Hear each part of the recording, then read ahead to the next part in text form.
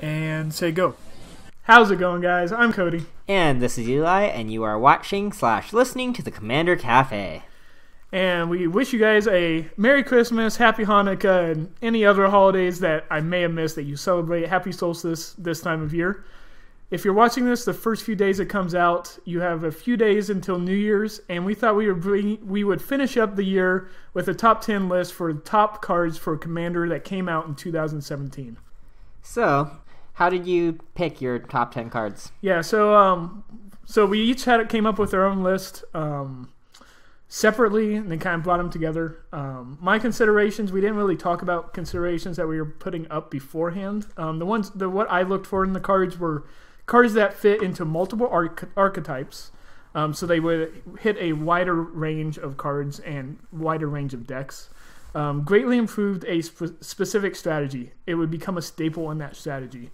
Or it filled weak spots in the color, or it just had overwhelming power so that if you got this card out, you were probably going to win the game. As for me, I kind of chose just cards that can go in more decks. I didn't really care too much about mana cost, so there's a few cards that are kind of expensive even.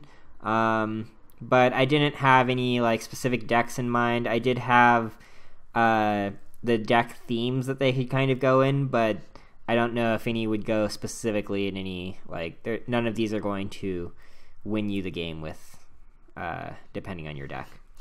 You can definitely tell our individual play styles with these lists. You can see that I care more about the just win more cards, the big, powerful, splashier cards, where you go for more of the, accrue value, perhaps, or the ones that can equate the most fun, or kind of that kind of route. Yeah, I have my number one card is honestly more of a personal flavor.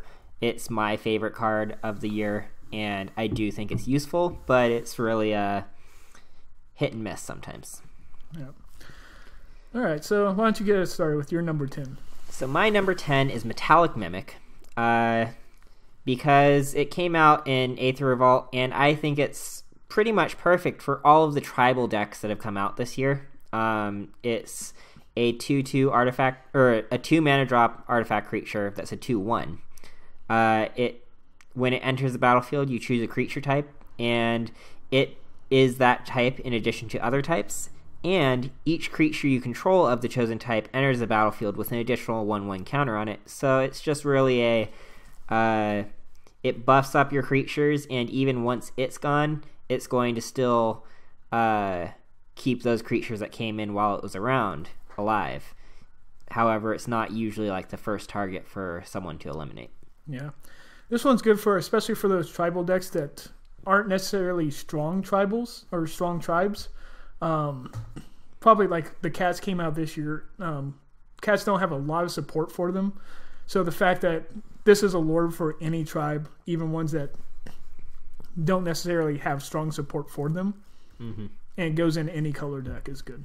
Yeah, it was one of the considerations I had for when I was considering that Celiphin deck, but yeah, not quite enough support for me. No. And what's your top 10? My number 10 is Kess, Dissonant Mage. She is a 1 in Grixis. Gotta love her already. Legendary creature, human wizard, 3/4, with flying, and during each of your turns, you may cast an instant or sorcery card from your graveyard.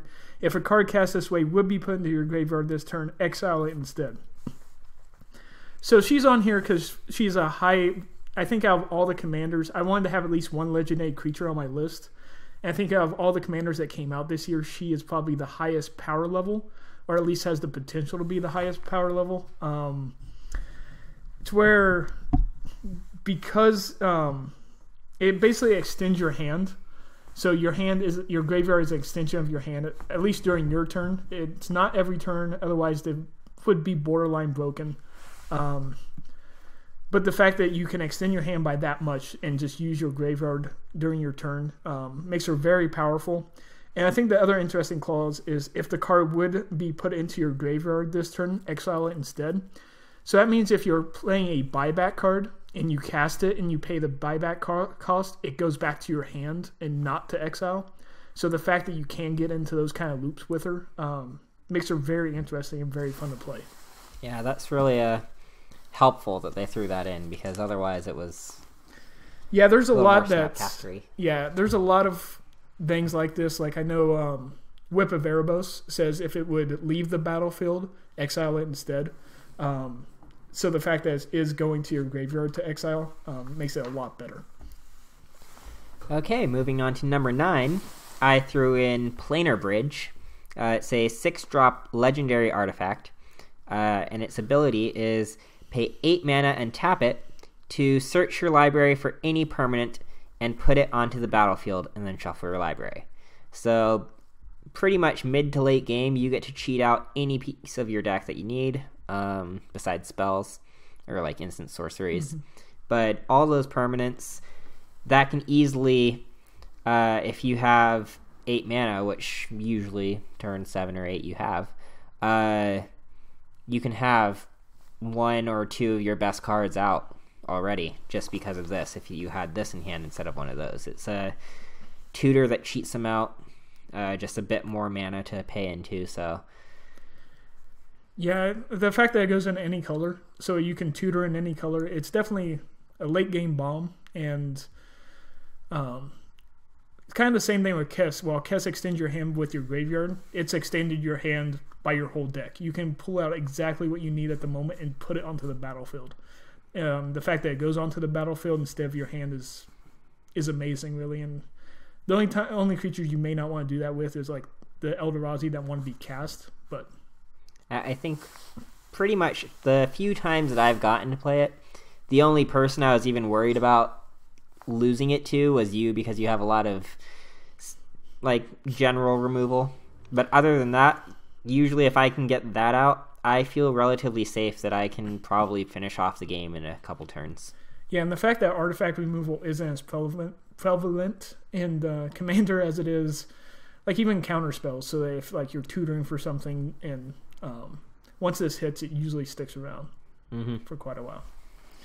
My number 9 is Anointed Procession. It's a 3 and 1 white 4 mana total enchantment. If an effect would create 1 or more tokens under your control, it creates twice as many tokens instead. So the reason this is here is it's basically Parallel Lives in white, which is the other big token generating color other than green. It's because it's basically become a staple in those white token strategies, which there are quite a few out there. So any white token strategy from Queen Marquesa that's making an assassin on your upkeep, Brea that's making Thopters when she comes in, Edgar Markov who's making vampire tokens when you cast a vampire. It's just doubling all of those can get out of hand extremely quick. And for 4 mana, I don't see any reason those decks wouldn't want to have it in there. It's sitting around $10 right now, which I think is about the same as Parallel Lives. But I would be a bit surprised if it didn't go up, especially if a standard deck comes out around tokens. So now would be a good time to probably pick that up. Yeah, it's been just slowly going up. So okay, my number 8 also appears on Cody's list later on. Yeah, this is my number 3, I think. So yeah, number 3. So we'll skip yours. You want to do an honorable mention for this slot? My honorable mention, almost made it onto the list, would probably be Vizier of the Menagerie, which is 3 colorless and a green. It's a creature, Naga Cleric, that's 3/4. But it allows you to look at the top card of your library, so it's not revealed, so you're not showing it off to everyone else. But then you can also cast that top card if it's a creature, and you can spend mana as though it were any mana color to cast it. So really, it's mana fixing you. It's getting you an extra card option and letting you free scry. Well, half of scry. You get more knowledge, and so like if you see something you really don't want on top and you have this guy out, maybe crack that Evolving Wilds or shuffle your deck if you have any sort of fetch lands. Any way to shuffle your deck. Kind of the same idea with Sensei's Divining Top. If you want ways to kind of shuffle your deck with this, but even then, just the extending your hand by 1 card. As you can see, from our first few picks here, we find that very powerful. Extending your hand kind of like card draw in a way, pseudo card draw. You're getting that extra card to your hand. And I like the fact that you don't have to reveal it to your opponents, because a lot of these cards like Oracle, Moldiah, and stuff where you reveal, it kind of shows your opponents what's coming up, so they can kind of hold back cards that can deal with it. This keeping it a secret, I think, is very powerful.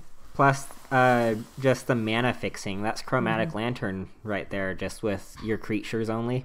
But I just found it super helpful. It was almost on the list, and then I just kept having to kick things off, and so otherwise it was... I'd say it's one of the better cards of this year. And then my number 8 is Rishkar's Expertise. I think the best Expertise is the only one on my list.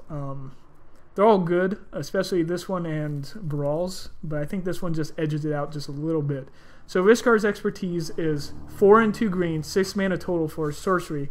You draw cards equal to the greatest power among creatures you control. You may cast a card with converted mana cost 5 or less from your hand without paying its mana cost. So this is just massive card draw, and you get to cheap mana cost. So two of the strongest things you can do in Magic, this is all in one card. And like my Titania deck runs this, and even if just her or one of the elementals that she makes is out, I'm drawing 5 cards, and after doing that, casting a card for free from my hand. Very powerful. You're in green, you're going to have big creatures. You could easily be drawing a lot more than 5, but even if it's 5 or 6, you're going to be very happy with that. Card draw is always good. Yeah. I really like the whole Expertise cycle that came out. Yeah, I think all of them are really good. Some better than others. Like I said, I think Rishkar's and Brawls was probably the best that came out, but Yidris likes them a lot, and Yidris can make some broken plays with that. Mm-hmm. Okay, on to number 7. I have Ramunap Excavator, which is the first colored card I have on the list. So it's 2 colorless and a green. You get a creature, Naga Cleric, and it's 2/3, and you can play lands from your graveyards. So it's Crucible of Worlds, but in a creature, and notably much cheaper than Crucible of Worlds. Right. So yeah, Crucible of Worlds is what, $50-$60 card. This is under 10. It limits you to green, and it's on a stick, so it's easier to remove than Crucible of Worlds.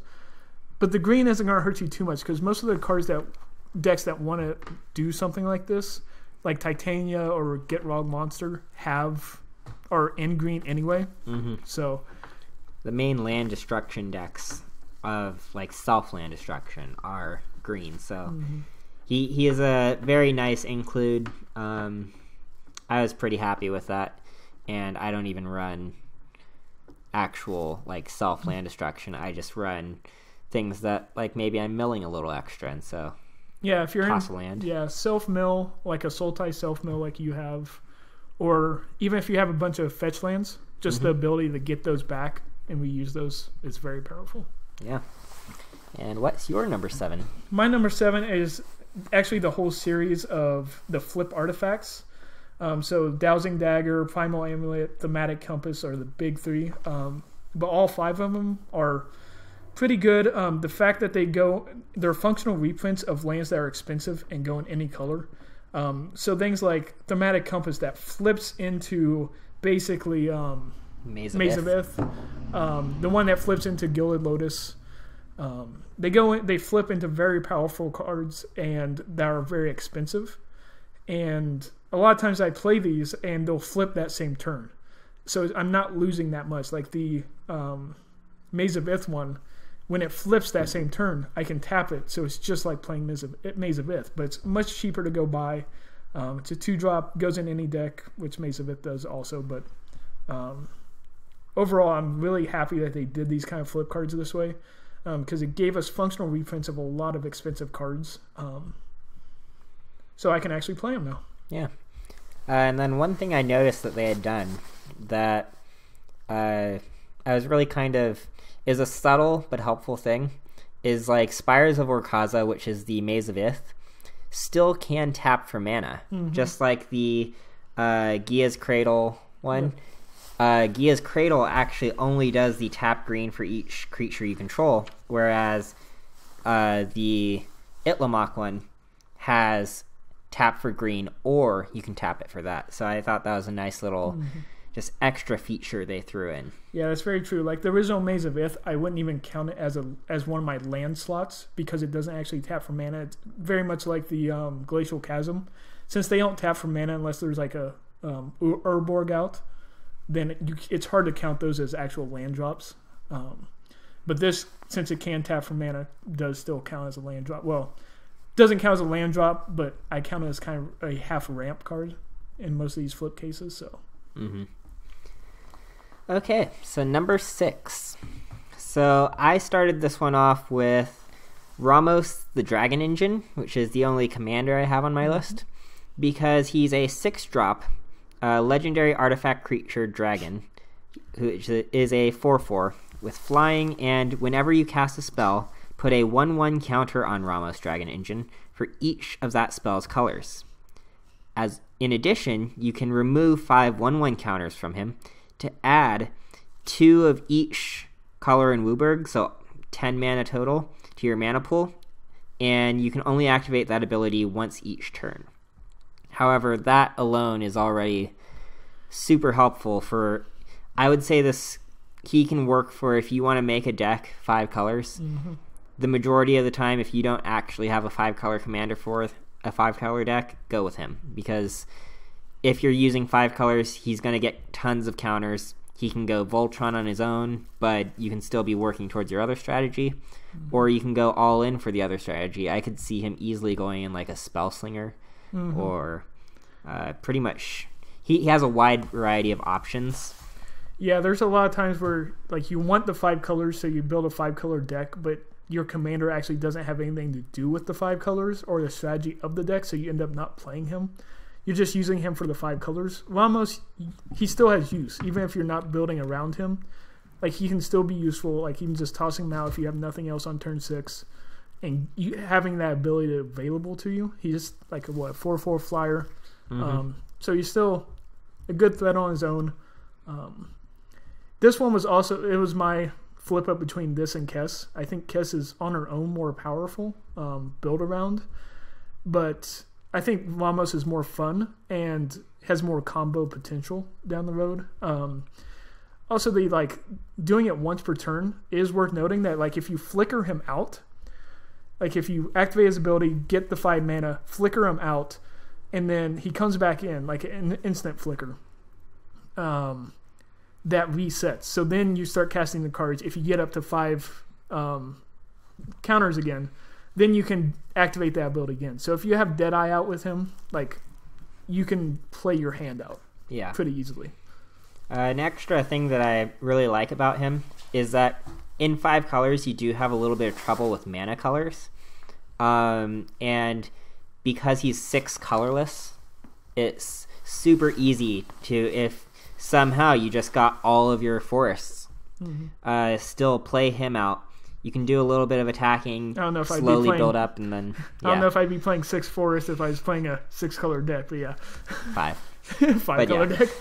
Overall, just in case that occasional time happens, or you happen to just have a whole bunch of colorless mana rocks and you don't have the colors for your spells, I could see him coming in those kind of tough times too. Yeah, very good. My number 6 is Lifecrafter's Bestiary. So Lifecrafter's Bestiary is a 3-drop artifact, and at the beginning of your upkeep, scry 1. Whenever you cast a creature spell, you may pay green. If you do, draw a card. I almost wish that second part wasn't there, just because it does limit you to green. I would pay a 3-mana, probably a 2-mana artifact that said at the beginning of your upkeep, scry 1. That ability on its own is very good. You're going to... So every, I think, third scry, every time you scry 3, it's the equivalent of drawing a card. So it's going to give you card advantage down the road, and it's sustained. So it's every turn it's going to happen. And the fact that it also gives you card draw in green that doesn't have the easiest time to have constant recurring card draw is also very good. So card draw, card advantage, all in one card. One of my favorite cards, actually, that I put in all my green decks now. Yeah, I've really liked that one. I was considering, in general, using that for a couple of my green decks, but then I couldn't find my copies. I even got a FOMO version, which is really nice. Pre-release FOMO. Okay, moving on to... Your number 5 is my number 1, so let's go with once another. again, I'll kind of go off on some high-up picks. One of your honorable mentions. Yeah, honorable mentions. So this one requires a little bit of color specifications of it needs to have both black and green, but Winding Constrictor, for 1 black and 1 green, you get a creature snake that is a 2/3, and if one or more counters would be placed on an artifact or creature you control, that many of those counters plus 1 are placed on that permanent instead. If you would get 1 or more counters, you get that many of those counters plus 1 instead. So my thoughts with this one were Marin's getting back to being pretty popular, even though she never really dropped too far thanks to Commander Anthology. Mm-hmm. And there's just plenty of strategies. This goes into Trexa and everything else. Just a lot of those counter strategies tend to use at least green and black. I know a lot of like my Abzan deck, which just adds white. This is in there. It was one of the first cards I included for Anafenza. Get all those +1/+1 counters. Get those experience counters with Marin.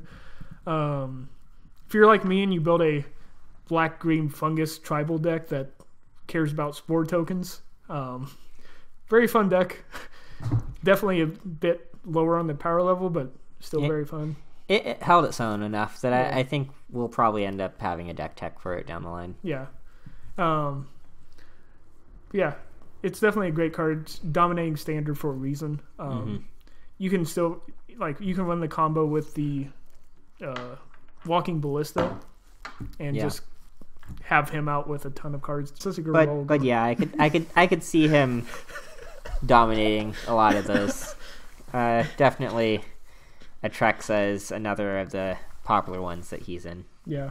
So, back to yours. We're on number 5? Yep. Of mine. I have Hour of Revelation. So it is 3 and white for a sorcery. Hour of Devastation costs 3 less to cast if there are 10 or more non-land permanents on the battlefield. Destroy all non-land permanents. So basically what this reads in most situations is white, destroy all non-land permanents. That's enchantments, artifacts, creatures, planeswalkers, everything for 3 mana. Not much else to say. I know white is already the best on board wipes, but if you're in white and if you're in 1 or 2 colors, and you can afford to do the triple white, I would definitely be running this in there. Yeah, it is. I was pretty amazed with just how powerful it is. I think I run it in Sen triplets still, and even with the kind of strict mana cost, that's been one of those board wipes that I'm always glad to have. Yeah. The fact that it hits all non-land permanents, I wouldn't run it in a deck that runs a lot of artifacts or enchantments, because in those you want more creature board wipes. So if you're playing an Enchantress deck, don't be running this. But anything else, it's a good emergency hit. Yeah, that in mind, I also always have Darksteel Forge out when I cast that, so my stuff is safe.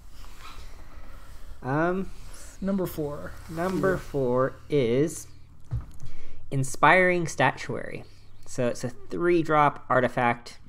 Notice I really like artifacts. And non-artifact spells you cast have Improvise, which allows you to tap your artifacts to pay for colorless. So each one counts for 1. So on its own, it counts as a mana rock for everything except artifacts. Yep. And then in addition, all of those extra artifacts you might have that maybe they're not doing much, or even artifact creatures if you have those, they can all still be tapped to help cast stuff. And I find there's just enough artifacts in Commander that a lot of people will include because they have nice abilities that you can now also tap them. It's also good if you want to do some of the kind of evil combos of either Paradox Engine to help make this infinite, or near infinite, not actually infinite. Or you can just do some slightly mean things like cast a spell using your Howling Mine, so only you draw an extra card. Which, those are some of the fun things, is all those older artifacts that have effects only if they're not tapped. Because now there's not many ways to tap them. This gives you a... Using this with Winter Orb and just being like, nope, I get to untap all my stuff. You guys don't. Is good. I run this in my Breya deck, and I got into a big chain with Paradox Engine where you just like tap all your stuff, play something, everything untaps, tap it all again, play something else. That's like, it's not quite infinite, but it's good enough in most cases. It was for me to get my infinite combo out in her. But yeah, just having that ability to tap those artifacts like Vidalcan Orrery, Paradox Engine, Unwinding Clock, all these artifacts that don't tap to do anything, they just do stuff on their own. Now they have that added ability to tap, and it doesn't affect what they can do. This is good. Yeah, this card holds a little special place in my heart, just like Baral's Expertise, because I had a fun standard deck that used a lot of some fun shenanigans, and it was actually doing pretty well. But that's what made me kind of put this card over some of the others, is I know from experience that I've done a lot of fun things with it. Yeah, and even those decks that have, like my Breya deck that has a bunch of artifacts in it, it has a bunch of non-artifact cards in there too. So it's not like it's going to ever be a dead card, even in a dedicated artifact deck. Yeah, my Sen Triplets runs it, and like, what, 40+% of the deck is artifacts or non-artifacts. Yeah, I have artifact lands. Jeez. Yep. Same. So what's your number 4? My number 4 is also your number 3, I believe. So we can talk about it at the same time. I'd say we can do it right now. Yeah, since you'll be doing it next anyway. It is Growing Rites of Itlimoc, which is 2 and 1 green, 3-drop total legendary enchantment. Whenever Growing Rites of Itlimoc enters the battlefield, look at the top 4 cards of your library. You may reveal a creature card from among them and put it into your hand. Put the rest on the bottom of your library in any order. So automatically, that right there, card selection, you get to look at the top 4, is going to be good on its own. Then, at the beginning of your end step, if you control 4 or more creatures, you transform Rites of Itlimoc. And it transforms into Itlimoc, Cradle of the Sun, which is basically a better Gaia's Cradle. Because it taps for 1 green mana, or it taps and adds 1 green mana for each creature you control. So the reason this is actually better than Gaia's Cradles, like we talked about earlier, is even after a board wipe, Gaia's Cradle doesn't tap for anything. So it's a dead land on the board. With this, even if you have no creatures on the board, it still taps for mana. So, an added bonus is this card is currently, at the time of us recording on the 27th, it is $5. Whereas at this current moment as well, Gia's Cradle is sitting at $272.99. Exactly. This is average. Where, this is where we were talking, like, these flip lands, they just give us a functional reprint of cards that most of us wouldn't get to play otherwise. Like, I'm never going to own a Gaia's Cradle. But I do own a couple copies of this. I'm kind of sad that it dropped quite that much, because I remember I opened a foil one of these on the opening weekend. I think it was even at the pre-release, maybe, and it was worth $50 at the time. Now I think it's like gone down to $10, but still a great card. And because of this, 25. Okay, still not too bad. So on a side note, with all these flip lands, I am finding it more relevant, I guess would be the right word to use, of running targeted land removal, Ghost Quarters even, or something like that, because we weren't running into a bunch of Gaia's Cradles before. Now we're running into cards like this that they are lands, and you do need to remove them, or they're going to go out of control. So having that target land removal is something that I think is going to become part of the meta as these cards become more and more popular. But we'll have to see how that goes.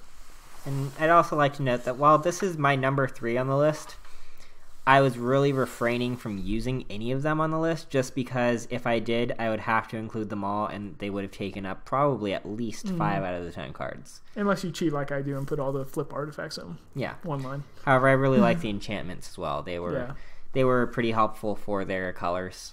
I think green is definitely this one is probably the best out of them. But, Yeah. Just like the expertise, like they're all pretty good in their own way.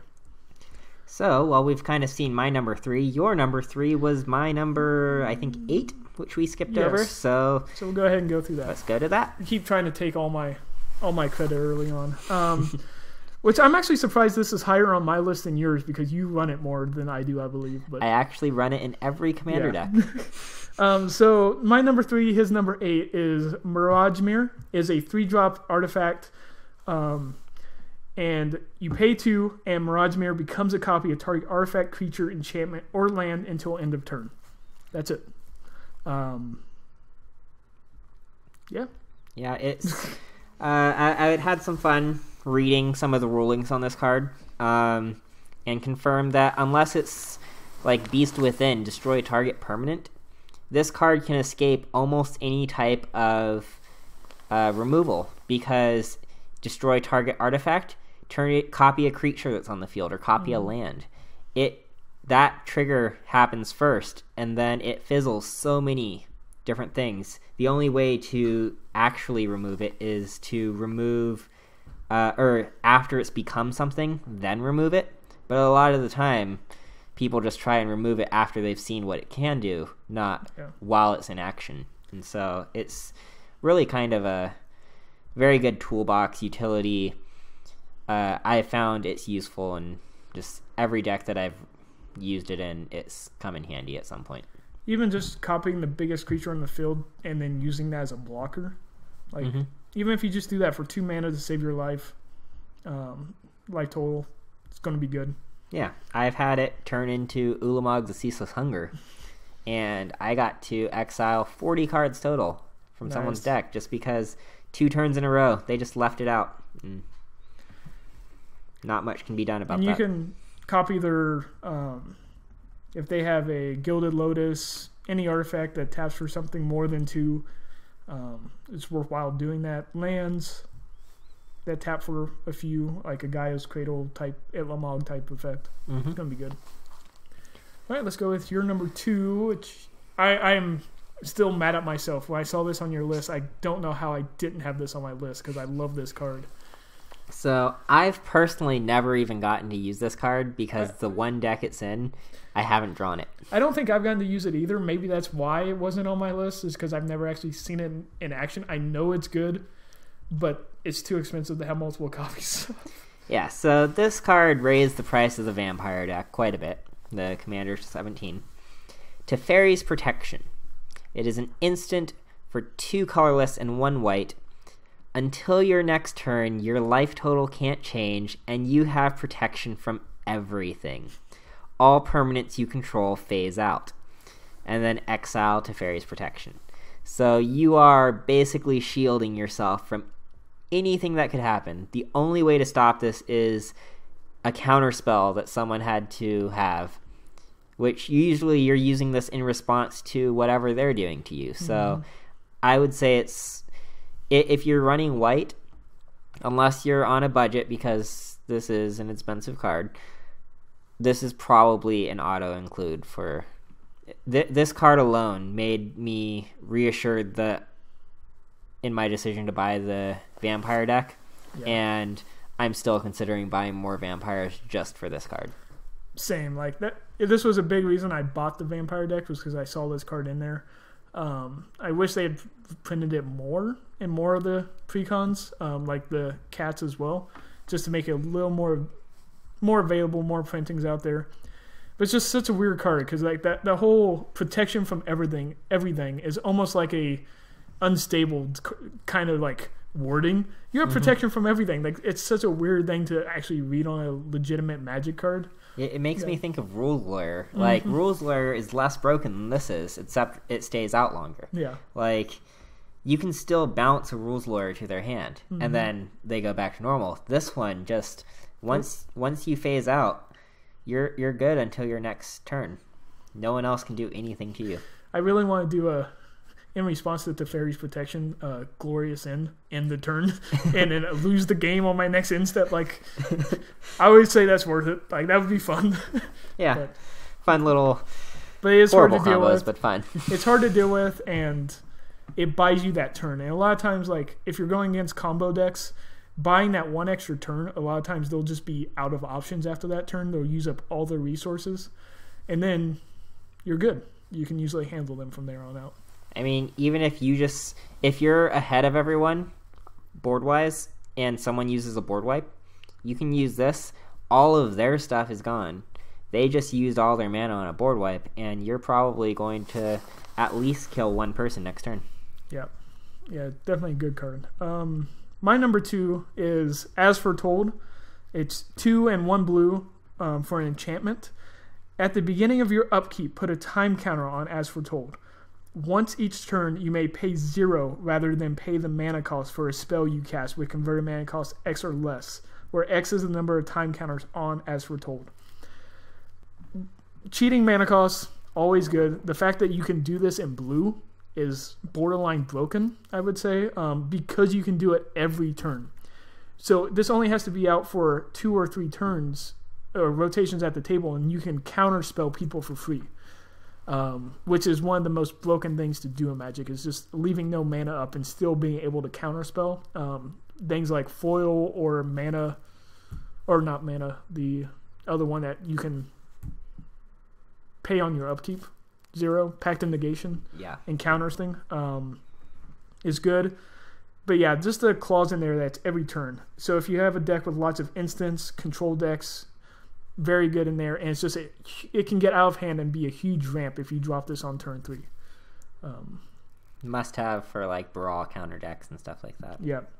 Anything that wants to play on other turns, Rush Me, definitely wants this one.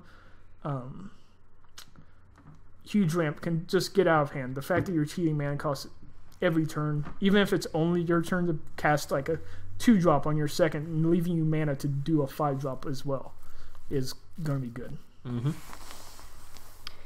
Okay, finally on those number 1 cards. I'm going to have a lot to talk about on mine.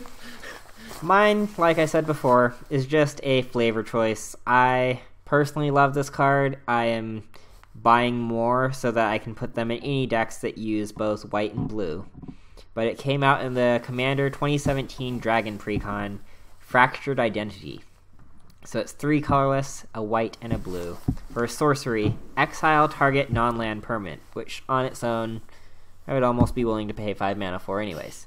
Probably not, but I'd consider it. Well, you're in white, so there's better options for that. But. Yeah. However, each player other than its controller creates a token that's a copy of it. And with some of the cards that I've seen this used on, it just spirals the game out of control. It adds some chaos. We've seen it cause everyone to gain just ridiculous amounts of life. We've seen it completely mess up dragons and stuff. Yeah, anything that has an ETB effect is amazing. I think the last one we saw was the enchantment of, which one was it? The Authority of the Consuls, that every time a creature enters the battlefield, you gain 1 life. So everyone at the table, except for the original person who played that card, had it, and that game lasted so long. Oh, and there was also that game where you had something out and they fractured identity and it passed it to the other 2 players, and then one of those players got wiped out. So basically, it was just he stole your card from you, and it was something you wanted. I just really can't remember because I wasn't a part of that game. If it's a card in my deck, I want it. So yeah, but mainly a flavor choice. It's 2 of my 3 favorite colors. Goes in any of my Esper decks, which I have far too many for the limited mana base I have. But that's what it comes down to. It always comes down to that mana base. That is my number 1, is Fractured Identity. What is your number 1? My number 1 is also your, number 5, I think it was? Yeah. That we skipped. Why do you have this so low? This is such a good card. Paradox Engine. It's 5 mana for a legendary artifact. Whenever you cast a spell, untap all non-land permanents you control. When I first had this, I actually asked you guys if I could play with Brea with this starting in my hand, because I wasn't sure I wanted to keep it in the deck. Because the fact that it doesn't untap your lands, I don't think it's as good as people think it is. You have to have other cards to set up to take advantage. Because if you're just doing it for the pseudo vigilance, Reconnaissance does a better job. It sticks you in white, but it's a 1 or 2 drop enchantment that you pay 0 to untap your creature after combat. So if you're doing it for pseudo vigilance, not worth it. If you can have a bunch of mana rocks, or you can make your creatures mana rocks with your Inspiring Sanctuary, then it's definitely good. Fate Stitcher. That's how you can make this go near infinite, is things like that, where you're using them to untap lands, or untapping lands to you can do a lot of crazy stuff with it. But there's a lot of whispers of banning this card already, and I disagree with that. If you have proper targeting, if you have artifact removal, which you should have at least 1 in every deck that you can. Mono red I know is a bit tough, but Chaos Warp, this isn't a bad target for that if you're really concerned. It's not degenerate, and it doesn't stop people from playing their decks. So just because I have this out, you can still play your cards. Like, I'm not Leovolding and saying you can't play your decks. I can't, or Blood Moon, and you can't play your cards. Then if I had a choice between Winter Orb and this, if my opponents were either going to play Winter Orb or this, I would much rather play against this than Winter Orb. Yes, I know you're looking at all my reasonings. I'm very passionate about this. It doesn't win you the game on the spot. There's infinite combos that can win you the game on the spot with 2 cards. This doesn't win you the game. It gets you there. It gives you accumulated value over time. If you're playing an artifact heavy deck anyway, then Unwinding Clock does it at each person's turn also. So there's that.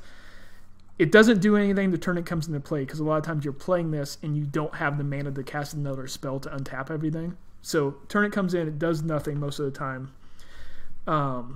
Decks built around it with Convoke, Improvise, lots of mana rocks, they're going to be good with it.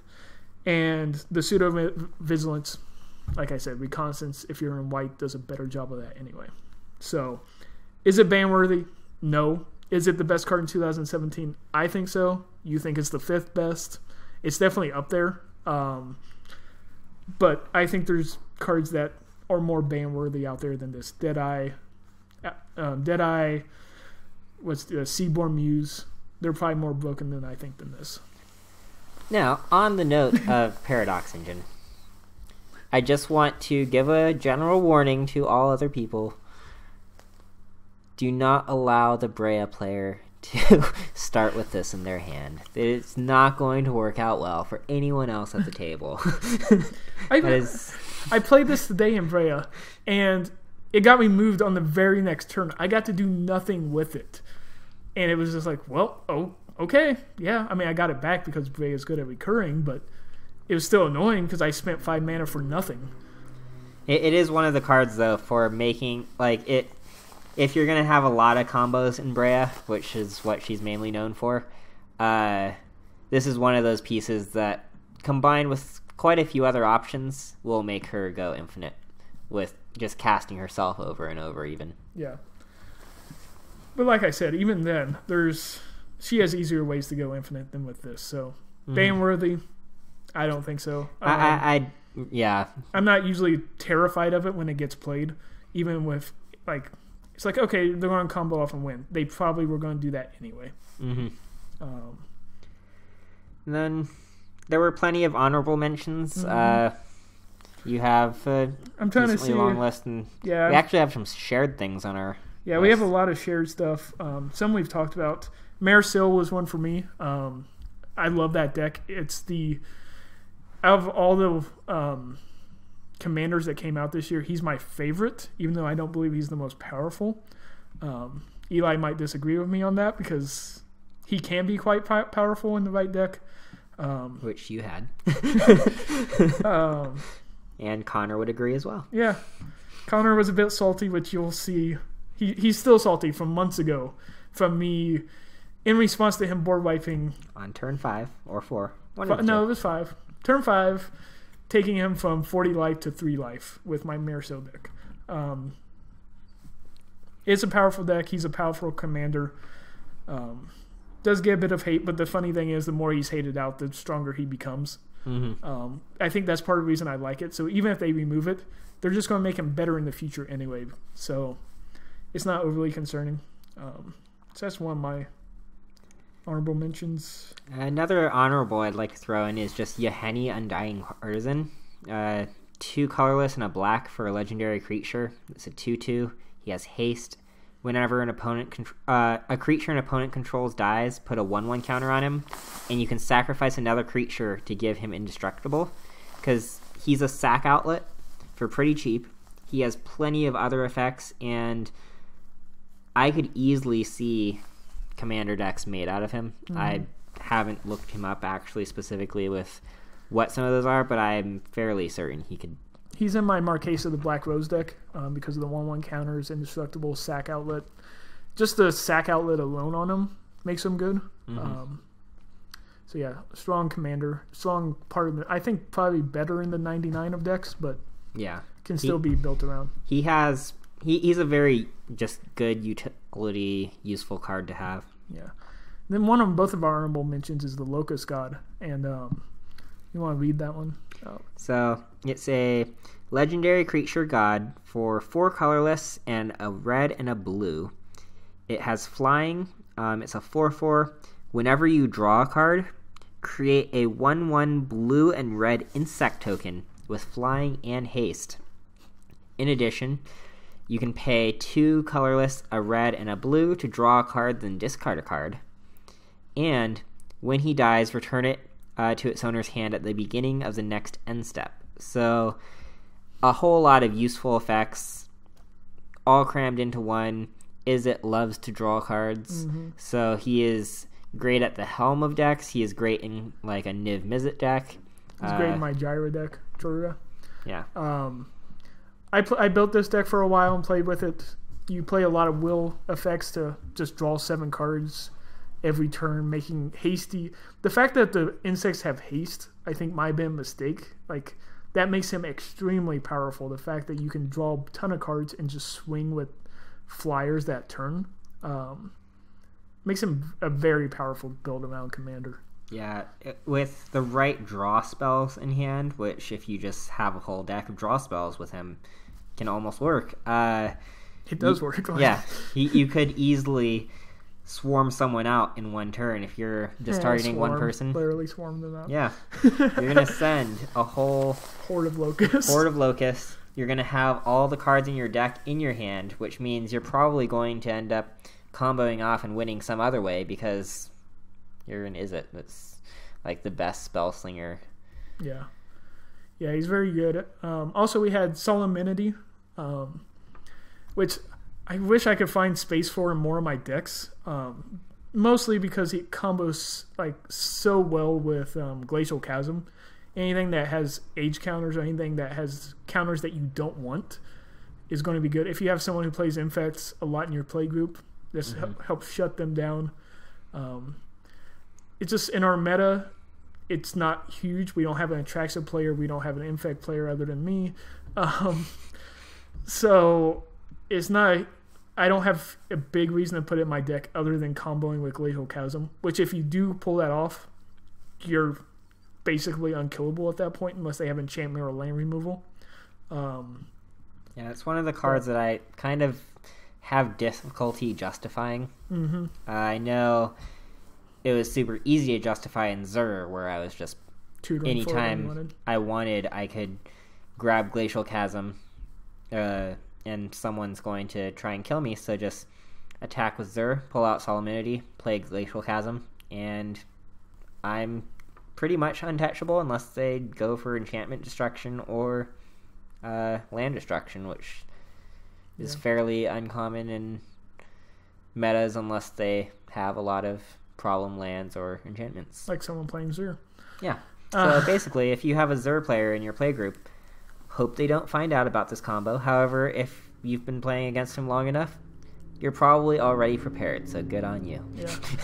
Yeah, it's one that I like I said, I wish I could fit into more decks. It's just it's so hard to combo with, unless you build a deck around not having counters, which is a weird deck. But I mean, you have to have a combo-centric deck that is non-counters, which non-counters. I can't think of any, but Merit Lodge, however, that's kind of a expensive card just to hope that you have Solemnity at the same time. yeah. If you also, the other thing is if you're playing against a deck that has a lot of the, if your meta has a lot like Marins and Mizizits, where they have the experience counters, this helps shut them down. Yeah. So it does, it works better if your meta is built to take advantage of it, I think, but. Other than that, that's, I think, all we have for 2017. Yep. Here's to 2018 being a great year for Commander. Returning back to Dominaria in 2018, so should be a good year. I'm excited for it. Masters 25.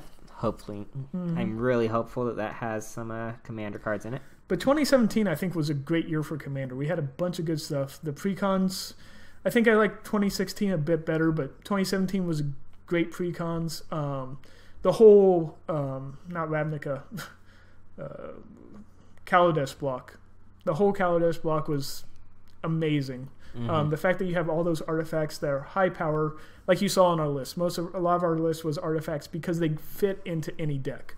So they can help fill those weak spots into those colors that need it. Yeah. So if you guys have future ideas for us, let us know in the comments. Hit us up on Twitter, Commander Cafe. Yep. I have my account, Commander Eli. I'm usually blogging or retweeting. Mine is @Objector. It's 0BJECTR. It's still from my gaming channel. We'll leave links in the comments. Yeah, we'll leave links down there. We will be starting looking at if you want to submit a deck for us to look at and kind of do a deck doctors type of idea for it. We'll be looking into doing something like that as well. So feel free to send us a DM on Twitter, on YouTube. Let us know. Give us a link to your, or even in the comments below, leave us a link to Tapped Out of the deck list, and we'll take a look at it. And I'm not saying we'll get to every one, but we'll take a look at them and see what we can make a episode out of. And if you like our videos, go ahead and share us on Facebook or anything else, because the further we get, the sooner we can start doing things like giveaways. I am perfectly fine with going out and buying some stuff just to send to you guys if you guys let your friends know. Get as many people as you can. I think right now we're at 25 subscribers. I think we'll do our first giveaway, 100 subscribers. So I am down for that. We can start. I've already had ideas in my head for things that I can buy for giveaways. So get the word out there, guys. Make sure to like, favorite, subscribe, and hit that bell button so you get all the notifications. I think that's it. Till next time. We're out. Have a good New Year. Yep. Happy New Year's, guys.